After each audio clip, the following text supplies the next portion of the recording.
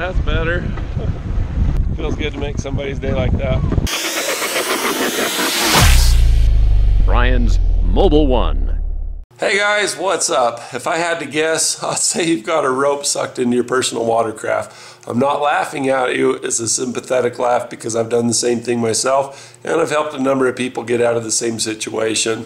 It's an optimistic laugh because you're just going to be okay. I'm going to give you some tips and tricks on how to get this thing corrected so you can get back out on the water and get playing. Here we go. If you look under the trailer of a jet ski or a wave runner, you don't see a prop or any reason why you shouldn't be able to run over a rope.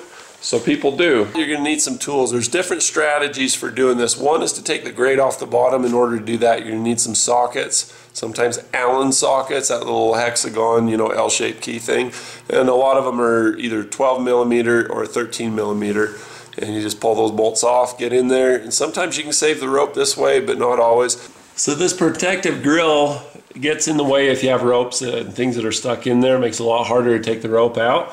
This is removable as long as the unit hasn't had things stripped out or other issues. This one has a lot of bolts in it. There's 6 in the back, 2 in the front. I've got most of them out already. I've just got 2 to hold it in to just kind of show you what it looks like. You can see there's just a lot of room in there. So if you had a rope all wrapped up in here to the point where it wouldn't rotate, or if it was jamming it up, you could pull that out and instantly you've got access to all of this to where you can get your hand in there and then pull the rope, unravel it out and save it, and it'll be great. On a wave runner it's pretty easy. On a Sea-Doo and some of the other machines, they've got a really skinny area and it can really bind up a rope fast, especially if it's thick. This, if the engine's running, then this is spinning. If you run over a rope and it sucks it in, it'll stop this. If this stops, the engine stops because there's a direct connection between the two. If you can't remove the grill, the best thing to do is to take a fillet knife, cut down to where it's on the edge of this, you know, just like a sharpening rod, and then cut like this along the rope. If you try to cut the rope here, you'll find that your knife gets dulled really quick and it takes a really long time and it's difficult to cut. It doesn't work very well, but if you go over the top of it like a tangent line on a circle, you'll find that you can cut the rope off really easily. If you can't get the grill off, your best bet's to cut the rope off. Generally, you're going to have to cut the rope, and that leads us to the next tool you're going to need, and that is a knife. The preferred knife for doing this is either something that's serrated and has a little bit of a curve to it so you can kind of saw through it, or a fillet knife or something that's sharp and durable. Fishermen have fillet knives. Where there's water, there's fishermen. Ask a fisherman. Another tool that's really helpful, especially if you have a Sea-Doo brand where they have like that narrow pinch that really binds rope down hard, is a pry bar. You stick it in with the grate and just shove it to the end. We're going to actually demonstrate that in this video. We had vacation recently with the family at the lake, and there were 2 Sea-Doos that both got stuck and sucked in the same rope. So double header, right? Stay tuned, it's pretty exciting. It was kind of a fun adventure. You never know what you're going to find out on the lake. The other thing you need to do is you need to get the thing either on its side so that you have access to the bottom, or you need to get it flipped over upside down. Either one will do. If you're out in the middle of the water, obviously you can't hold it sideways. On the shore, that's what we did because it was easy.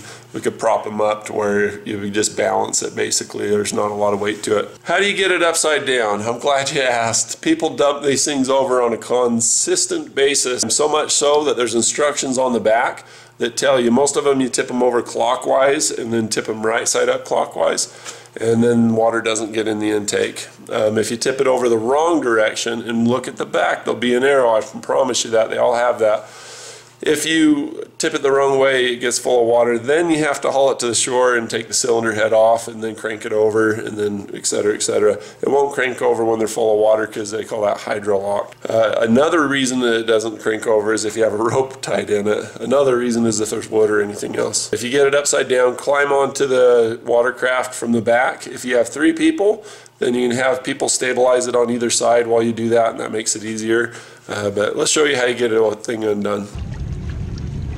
Spinning, it won't come out. Another thing we can do is just cut it and just unwrap it through the hole.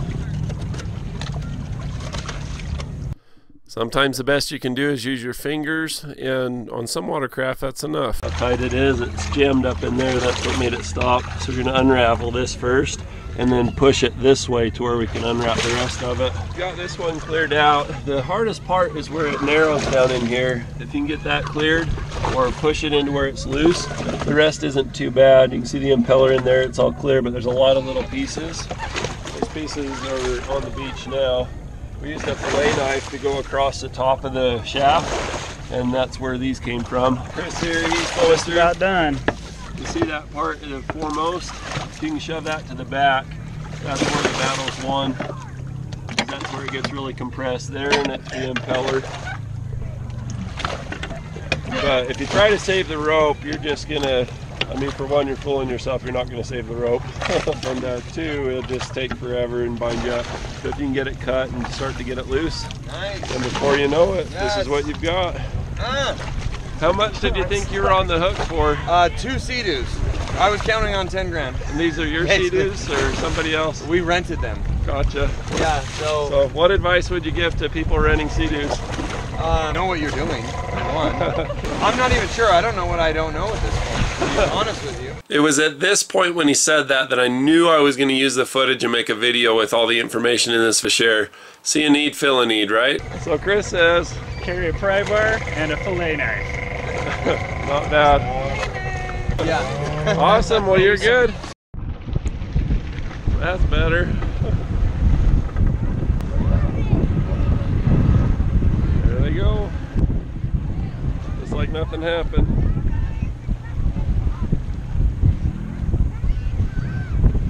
I think they appreciated that. What do you think? I think they did too. Feels good to make somebody's day like that. It was kind of a fun adventure. You never know what you're going to find out on the lake. You never know.